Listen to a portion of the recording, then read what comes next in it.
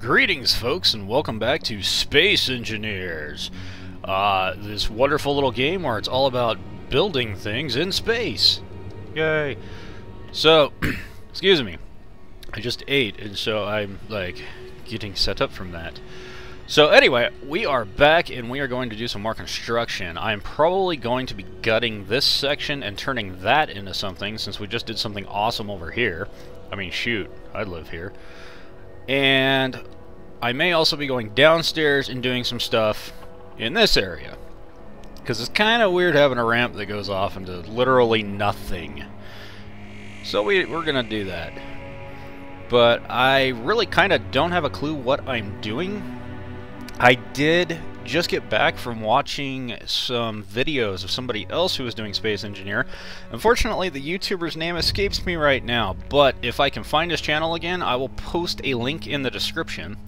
Anyway, his work was absolutely amazing, and to be honest, I kind of feel like mine, though it looks nice, falls short somehow. So my goal is to kind of play around, at least initially, with some architectural designs and just see what can happen. And maybe, like, these really cool interiors, maybe I'll have some even cooler ones. I don't know. That sounds kind of fun. But anyways, that aside, the other thing I want to talk about is if I'm going to be doing a series out of this, and I really didn't plan to. Oh, I'll get to that in a second. Spoiler. If I'm going to be doing a series of this, it would be kind of cool if there was some sort of an objective. And we all know the domination of Czar Hootie. He just must own everything. So I'll probably take it in that direction. Already, I mean, I'm going to say this thing's been kind of designed in the back of my head to be a battle station, though it'll probably also have ore processing and cargo capabilities as well. I really want to put a lot of guns and turrets on it, so we'll see what happens with that. But yeah, we are going to build basically a fleet, if I can, or at least a giant force. And I don't know how long this is going to continue, because this game is still in alpha, and when the game finally gets released, things may change quite a bit. In fact, the game was recently patched. I don't know when, I'm guessing today. So I don't know what they've changed. That'll be interesting. But one of the things is, it would be really, really fun to actually have something worth fighting for. And to me, the only way that that seems to work is if there's either NPCs or other players who are against us. So I would like to be able to take what I'm working on and put it into multiplayer. I don't know how feasible that's going to be. If it's not, I'm probably going to abruptly stop this series and restart another one where I can actually fight and do really awesome stuff. So we'll see where that goes. But anyways, for now, hope you guys have enjoyed the station so far. I certainly have. I'm having a blast building it. This game takes up hours of your time, and you don't even realize it. You're just having fun. So I'm going to cut the video right here, and when I'm back, hopefully I'll have some really cool stuff going on. So, I'll see you in a bit, guys. Okay, folks, I'm back with a quickie, just to kind of give an idea what's going on here. First off, well, actually, I've modified the landing pad substantially, and I think it looks pretty cool. I'm very happy with it. I modified the ground. I basically removed the old hull plating and replaced it with nicer interior plating, which has a much better level of detail. I also added these cool little, what do you call them, little fancy things? I think they call them short cover or something like that. But I think they just look kind of cool like that, so that's where they are. And finally, I've added lighting all the way around it, and I think that looks pretty neat too. Kind of gives it more of a feeling of a landing pad, which is sort of what I'm after. So I'm going to go ahead and dock this because I had to move it. And I'll show you what this is real quick too, because I told you guys about it and then I promptly left. And before I end the video, I'll also show you what I did to the dropship, which got retrofitted to something not a dropship. I will go into external view so you guys can kind of see this. Let's see. There we go. Okie doke. As you might guess, this serves a very specific purpose. It's actually, it kind of reminds me of Starbug for some reason. Oh, we're saving. But yeah, it's just it's a little transport. That's really all it is. It just kind of moves things around, and it's very good at it. Well, I'd imagine it would be. I haven't really played with it too much, but so far, not a half bad thing. And I just pressed all the wrong button. No, that's not it. T, that's what I'm after. There we go. So there we go. Yeah, pretty simple design for the most part. I almost like flying this thing better because the dropship is a little bit hard to fly. It's not very agile, I should say. And this, I intentionally made it a lot lighter a design. I had big thrusters. I ended up making them smaller thrusters to keep the weight down. And it's got 4 cargo holds on it, so it's good for transportation, which is exactly what I made it for. Everything else, I mean, as you can see, like from the back over here, you can see there's actually not much hull. So it's just a light design that serves a very quick and easy purpose. It's kind of the shuttle for getting from point A to point B. So very happy with it. Very simple, but very effective.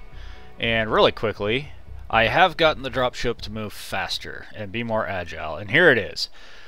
There's actually been a ton of retrofitting with it. First off, you'll notice the tail's gone. That's probably the most apparent change to it. I've also added a couple more thrusters to it. These, I don't think these were on there the original time. They're kind of ugly, but they work and serve a purpose. They add some agility. And something that's a little hard to tell, but has been changed quite substantially, is the wings used to be higher up and a little bit broader, and I removed some of the plating on that to speed it up. So anyway, the biggest reason I'm showcasing that for you guys is if you guys are playing this game and you're struggling the same way I did, where you're like, oh, I have this really cool ship, but it flies really sluggishly and it takes forever to get it up to speed. It's probably either A, you don't have enough thrusters, or B, you've got too many hull plating pieces on it, and you're going to have to find a way to make your design a bit more skimped down. It should run just fine after that, though. This is definitely doing a lot better. Not a cargo ship, because it's only got 2 cargo things, as opposed to, I'm just going to start calling it the Starbug, which has 4. But Starbug's unarmed. The dropship has quite a bit of armament on it. So, oh, one other possible reason why this might be slow is it's not apparent, but right inside of there is a large reactor. And I kind of need it, because I found out with all the stuff that it's got on it, it takes a lot to move this thing. But I think the large reactors are substantially heavier than the light reactors, and I think that's probably adding a tremendous amount of weight to it. But anyway, I will be working on this platform, probably not showing you guys it because it's going to look a lot like the other one. And then I'm going to move on to some other projects, and I'll be back for that. So I'll see you guys in a bit again. Alright, we're back. And from the exterior, it's probably nothing to be all excited about, but I did add an additional room, I guess, immediately after coming downstairs here. And I think it looks pretty cool. It looks really cool, or more cooler, if you can even say that, from inside than outside. And same thing goes here. I started building, again, I'm trying to get crew quarters and stuff, but this one just naturally kind of turned into a cargo bay. And so now we have a really, really elaborate cargo bay with its own docking area as well, which will be really helpful, because I was trying to figure out how to get cargo from the landing pads over to the actual cargo area. And I was going to use a big old conveyor system and such, and I might still do that, but now at least you can go directly to the cargo bay. And I think I just turned inertials off. Yes, I did. Okay. And so we're going to go ahead and try landing this thing. I've never attempted this yet, so really, really bad things could happen right now. Or we could end up in a cargo bay, which is what I'm hoping for in one piece. I wish you could, like... Oh wait, I do want inertials off. Having inertials off actually makes a ton of sense all of a sudden. Check that out, huh? Just docked it. Alright, inertials on, inertials back off. Press C very, very, very slowly. Let's go a little more. I think I finally figured out how to fly these things. About time, huh? I think we're gonna go like that. There we go. And there we go. Not a half bad job if I do say so myself. Alright, so we just landed the Starbug dealio. Am I flying? Oh, I'm still floating. We kind of landed it. Well, we tried. Anyway, at this point, we would easily, if I had these on correctly, I don't think I do. I'll have to reset these. But anyways, we could easily unload the Starbug here. And inside of here, this pretty cool looking cargo bay, if I do say so. Got tons of little cargo containers we can fill up with all sorts of fun things. hopefully a lot of ore. And there's some more right there. I got these little guard things so people don't hurt themselves. Likewise over here. And if we turn around and go upstairs, this takes us back to this area where I've kind of gutted it a bit. But it looks kind of nice. And this is the spot that we started looking at once we cut back in. And as you can see, it's got a pretty cool view of the giant frigate, we'll call it the stock frigate. And that's pretty neat. I like that.